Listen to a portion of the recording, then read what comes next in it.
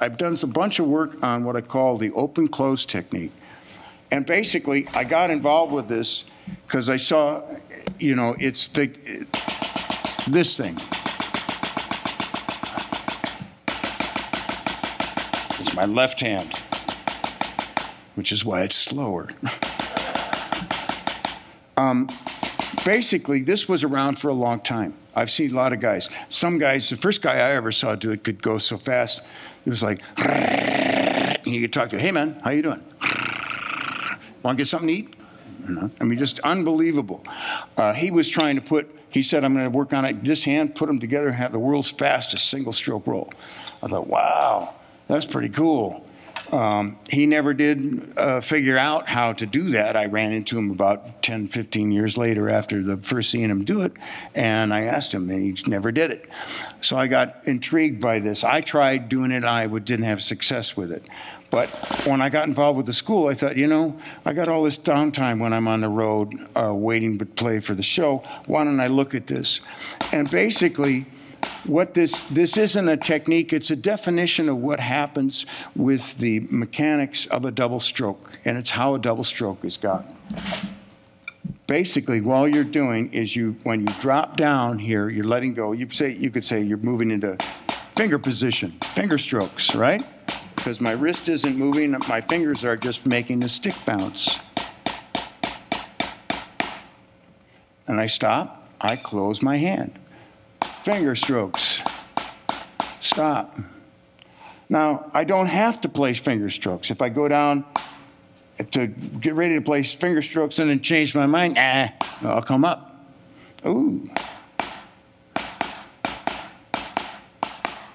This is a mechanic that a lot of people use for playing shuffles or double stroke rolls. That's what's happening is you've got this opening and closing of the hand. What this does is it just defines the mechanics of a double stroke. Once you understand this, if we look at a double stroke very slowly, when I'm doing this stuff, I'm trying to go down. This is my open position called the little V. The little V. Closed position, the big V. The big V. Little V. Little V, big V. If we count 16ths, 1 E and a 2 E and a 3 E and a 4, but playing eighth notes, right? I can, because I've got these as two separate movements, I can decide when that close stroke happens. So let's delay it a little bit. From we're playing eighth notes, 1 E and a 2 E and a 1 E and a 2 E and a 1 E and a 2 E and a 1 E and a 2 E and a 1 E and a 2 E and a 4 E and a 1 E and a 2 E and a 3. And now that doesn't sound like much, but if I gradually increase the speed,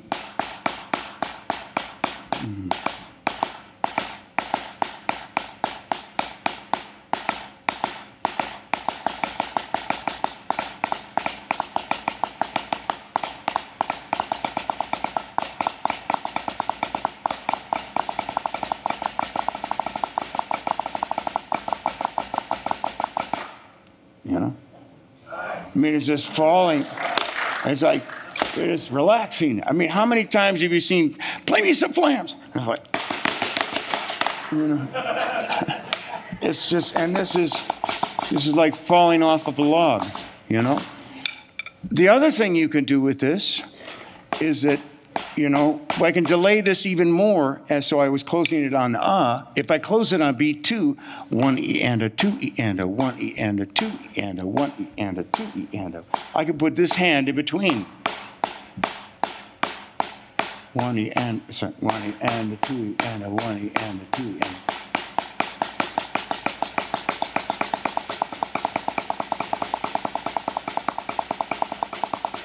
So I've got a different kind of single stroke roll.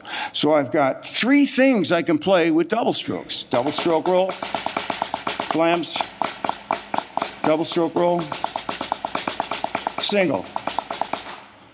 I came up with this, I figured this this single stroke roll thing out. I made a video and I sent it out, and it was very interesting. I got some people that said, huh? And then I had the following responses. Ed Shaughnessy from The Tonight Show called me. There was a message on my phone machine. Oh my God, Gordy, oh my God. You have written your technique, you've created an historically important technique that's as valid as molar. I just went, wow. I mean, it's an interesting thing. I can't I'm not as facile with it as I could always be, but this thing is not the big deal with this. To me, the big deal with this is that it allows you to play. You can take, for example, that flam. Delaying. I'm delaying both hands. If I only delay one hand,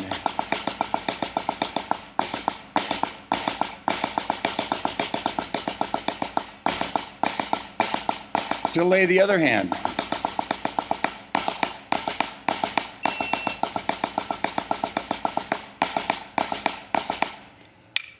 And I kind of went, well, that's kind of interesting.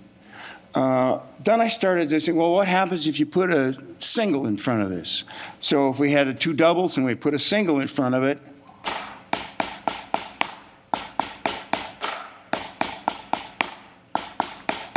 or pardon me, single behind it, end it with the single, or you start with a single.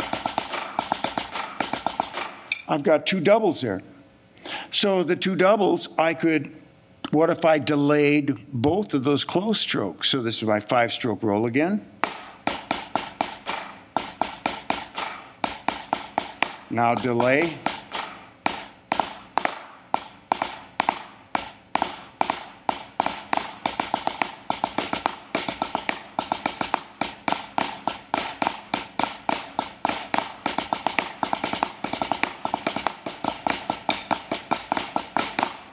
Okay.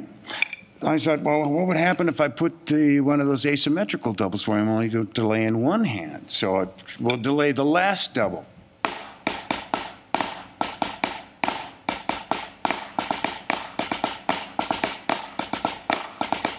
Who knows what rudiment that is? No, flam drag. So it's like I started dissecting this stuff, was building blocks, and it was like, oh my God, I can make all of the PAS rudiments, and I'm showing their relatives too. You can insert that little interwoven 4 doubles, flams, singles,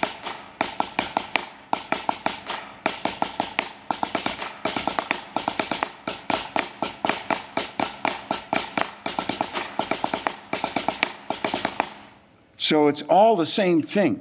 Basically, what I found was, you know how they've got the rudiments, they've got the diddle rudiments, the roll rudiments, the flam rudiments, and the drag rudiments, and they've got them all stacked up by sound. Looking at it this way, I can see that they're actually a relationship that goes across goes across the chart. I can show you that there's a way of seeing that the single paradiddle, the single drag tap, and the flam accent are all built from the same mechanical thing. So that when you learn the mechanics of one, you can, once you understand how to alter it and slightly change it, you've got the mechanics of the other. The final thing I want to mention with this is that this dropping thing, it's this gravity thing, letting, you know, it's like we have tension because I'm holding and I relax, I release. Tension, release. Tension, release. Again, just letting gravity, letting stuff fall.